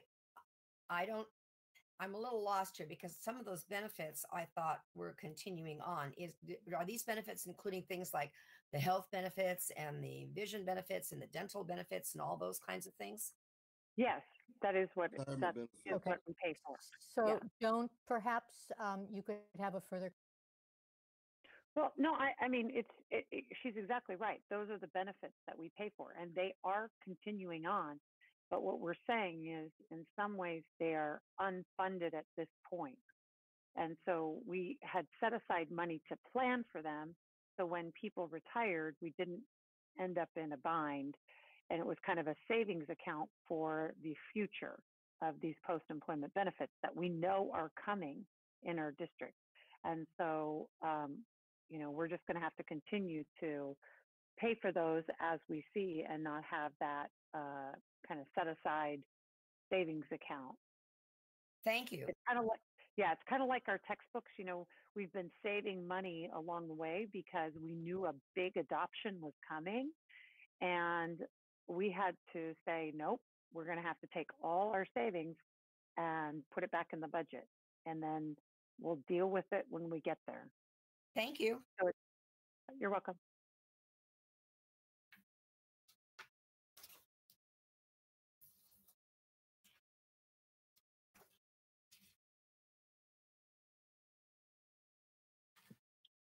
Judy is muted. You're muted. My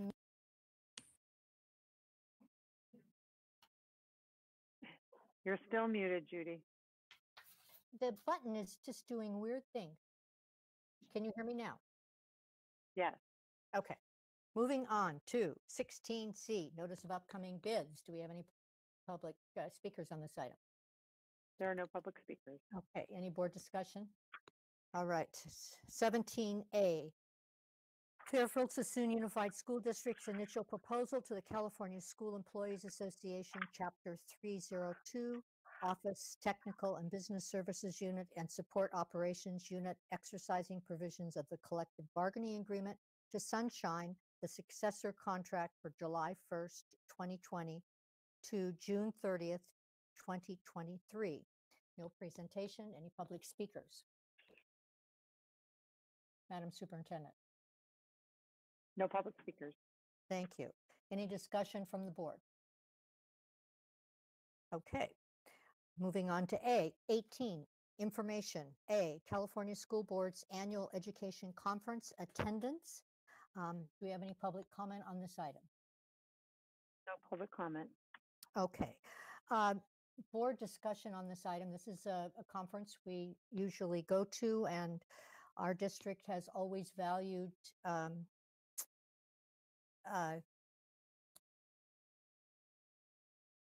The interaction. professional development was the word I was trying to get out of my mouth. Professional development, and especially professional development, is important during this very unusual time. It's also an important time to connect with other school districts to see what they may be doing. However, COVID-19 does present some serious safety issues. And for myself, I am going to choose not to attend in person, but I would like to get some discussion from the board, other board members, to hear whether you plan to attend virtually or you plan to attend in person, or comments that you have about the CSBA board convention.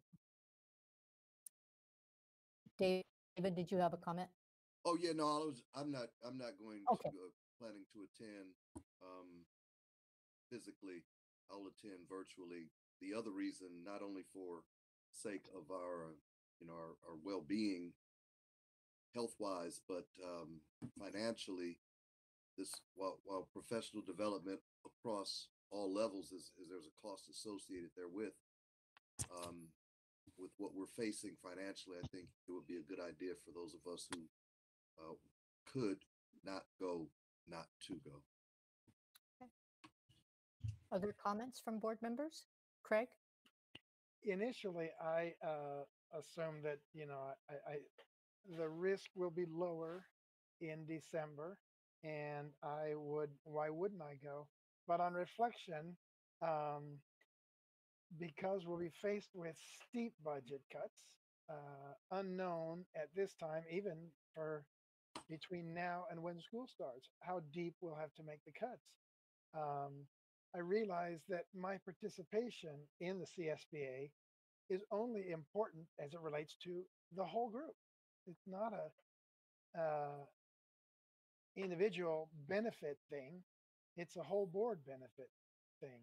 And I have little interest in attending it if it's not, if it doesn't grow us as a team, our unity. I don't know if that can really happen this year. And so I don't think I would enjoy some more Zoom meetings in December. Take a few days off work every day. Lose a couple $100 every day I miss work for some Zoom conferences that we wouldn't all necessarily be, that wouldn't bring us together. So for the budget cuts reason, I'm inclined to, and if we're not all doing it, I'm inclined to not be a part of it this year and just look forward to when it can be, again, a whole group unifying, expense appropriate activity. That's where I'm coming from. Yeah, I have a few comments. I personally don't, well, obviously we don't know what the climate will be like in December. It may be no different than it is right now. It may be worse for all I know. So that said, there's an uncertainty, of course. Unfortunately, conferences have to be planned far ahead of time, and attendees have to be planned probably far ahead of time. But from my perspective, this could possibly be one of the more important conferences we attend as we explore. We don't know how long these unusual circumstances in teaching and virtual teaching will go on, and it may be important that we find out what school districts are doing, that we find out what has worked and what hasn't worked in the short time it's been going on. So I personally would be inclined that we explore ways that if somebody wants to go, they should be able to go.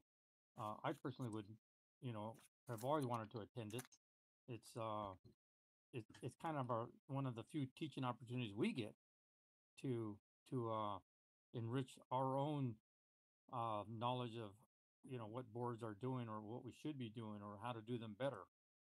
And in these particular times, it may be a very important thing to know how to do what's working better and stay away from what's not working.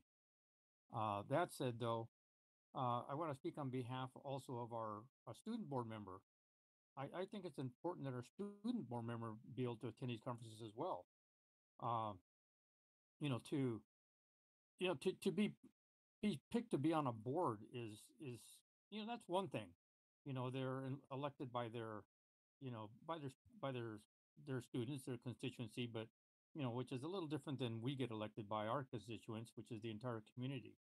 But I think, to me, as a student board member, this is where the student board member becomes whole, where they go to this conference and meet up with 100 or 200 or maybe 300 this year, or however many other student board members, and collaborate within themselves, and if nothing else, just be able to acknowledge that they are these board members, and that the job is far more reaching than they realize. And I think if you're working in a silo with the district, it's pretty hard to see that. We've been there many times, but for some of us have, but our student member only gets to go once, and that part of the enrichment of their job is difficult to reproduce in another way.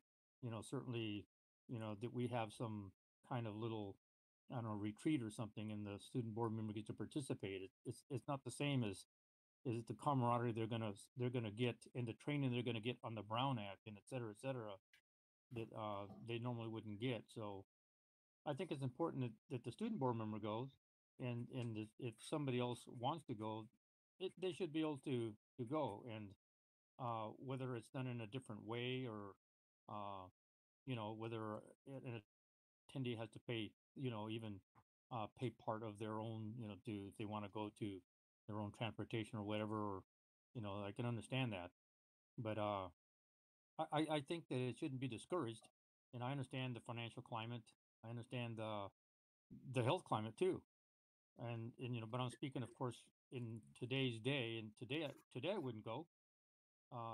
Next month I probably wouldn't go. In December, maybe I'd want to go less.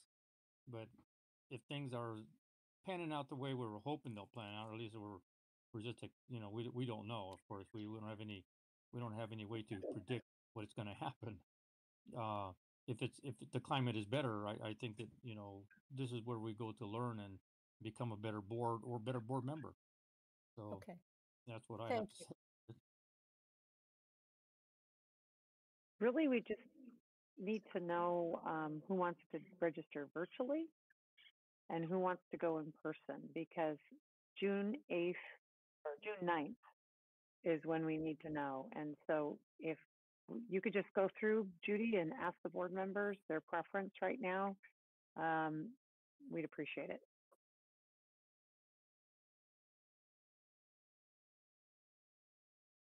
I think she's frozen. So, David Isom?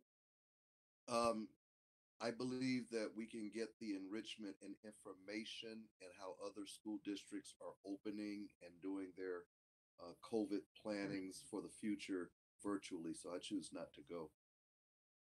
Mr. Wilson?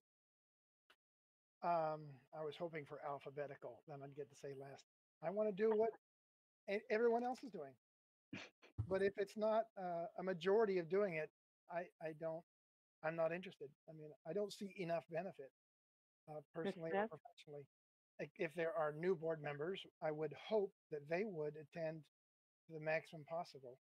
But I'm not, the regular registration deadline is not until November, I noticed. Even though it would impose on the people who have to arrange for it to specify that late. But well, it's really the in-person, because if you're in person, we have to get the hotel like immediately. Otherwise, you might not have a place to stay. You might be able to register, but you might not have a place to stay. So that's really the in-person. So, Ms. Scott? I would like to go in person, and I'm willing to pay whatever the rest of the board decides should be done. I am very incapable of using all this tech stuff, and I don't see how in the world I'm going to be able to figure that out going to LA on Zoom or whatever else it is. And honestly, Okay. my special things that I get from that are talking to the people at the tables, and during the breaks in between, the various people that I come into contact from other districts. I learn so much from other people. So I really do want to go. Great. Ms. Smith? I am electing not to go in person. I'm sorry, I had an internet snafu and I missed whether it was mentioned about a cost for attending virtually. Yeah, there is a cost. It's about $350, I think it is. Okay, yeah, I mean, that's a tenth of the cost that it takes for somebody in person. And so, sorry, Chris, I see your lips moving, but I can't hear you. All right. You can make that decision to attend virtually later. We don't have to have that make those Right. arrangements next Yeah, week. so at this point in time, I'm saying no to in person. I think Mr. virtually is Silva? probably going to be the way to go. Mr. Silva, in person? Yeah, Yes or I no? mean, I would like to attend in person, but of course, Okay. we have to see what the climate is like at that time. Well, and maybe things will change, but we'll register you in person. And Mr. Richardson? I decline. And I don't know if Judy's there. Is Honeychurch, are you there? I think she's frozen and gone, but we'll connect with her. Okay, thank you. Actually, if I may, because I know we're going to adjournment, I do have one comment, if I may. Is that good? The president's not here. Go, go, go. Okay. Tonight I want to take the. Excuse me. Can everybody hear me now? My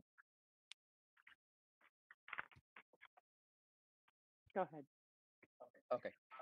Tonight I want to take the liberty to thank the superintendent, the executive cabinet, district office staff, and what is now our amazing field operation virtual warriors, our teachers for all of their tireless work and effort through this transition of learning to virtual engagement. As a member of the governing board, I would like to take also a moment to thank the individuals that have stepped up at our district office to help us to work efficiently with attention to detail, which has been extremely priceless and sought after highly throughout the region. Tonight, I can't speak for the entire board, but I believe that they would agree with me. I would like to acknowledge Linda Marsh and Martha Pierce, which are the executive secretaries to the superintendent. Linda has done a phenomenal job from a distance with trying to help and also taking care of her health. And hopefully she's on and she can hear this, but if not, we'll tell her to check it out on demand. But we also want to acknowledge Martha for putting on her cape and becoming Super Martha for all of us, in addition to the superintendent. We could not do what we need to do if it had not been for her bridging the gap and also doing all that she needs to do to keep us up to date with the requirements that we need for board meetings and our communication superintendent. So just want to take this moment to thank our staff and to also thank those that have helped us to be efficient as board members. I agree with Jonathan, and I want to say a great big thank you.